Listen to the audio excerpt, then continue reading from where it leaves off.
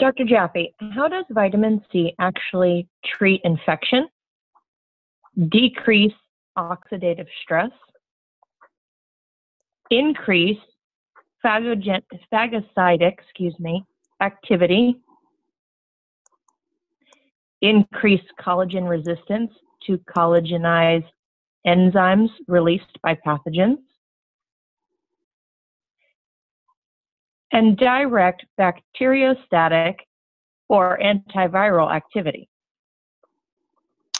Very interesting question. The answer is yes.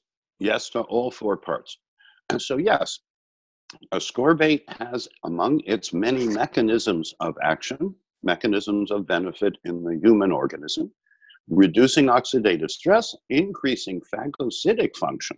Remember, the innate immune system likes to surround, engulf, and bring inside itself to a lysosome, to a recycling center within the cell that breaks down whatever is foreign, the digestive remnant, excuse me, the infectious agent, the spore, whatever is foreign to you should end up in a phagocytic cell's lysosome, get broken down to its building blocks, and used by the body to rebuild itself.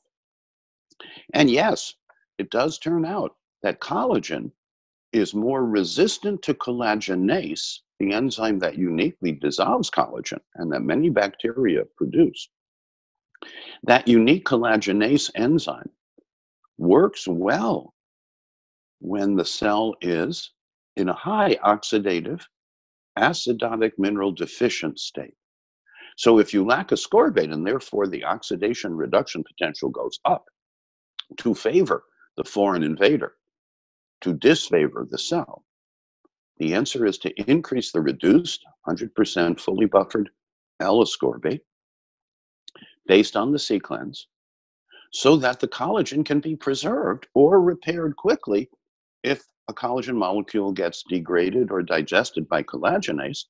Then a fibroblast or a granulocyte or some wiggly dendritic phagocytic cell should come by and say, oh, you need some new collagen. Here, I'll give it to you because I make a lot of it. Why? Because I'm so energetic, because I have my ascorbate and I have my magnesium and some zinc. And yes, it turns out that ascorbate is directly bacteriostatic and virostatic.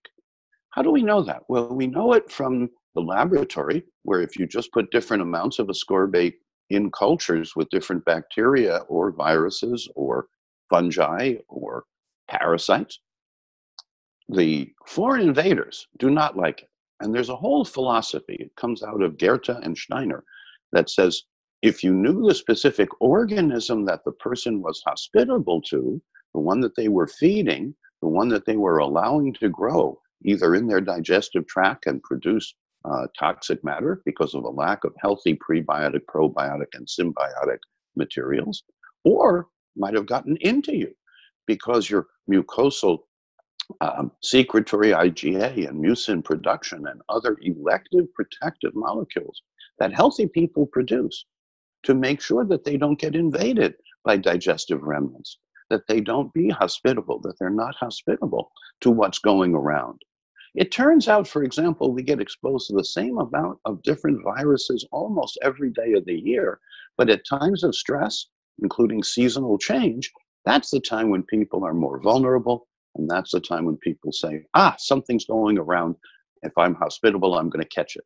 Well, I would change that phrase to, yes, things are going around, and no, you don't have to be hospitable if you'll choose an adequate ascorbate based on a C cleanse, and of course a fully buffered, fully reduced L-ascorbate, and keep your urine pH after rest in the 6.5 to 7.5 range, and take more magnesium plus choline citrate.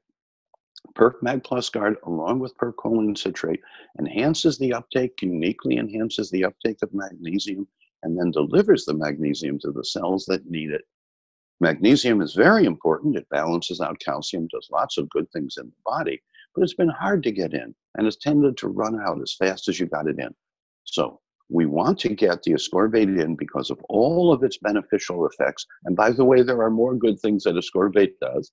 But yes, the answer to your question is yes, yes, yes, and yes, which on a multiple choice exam is unusual.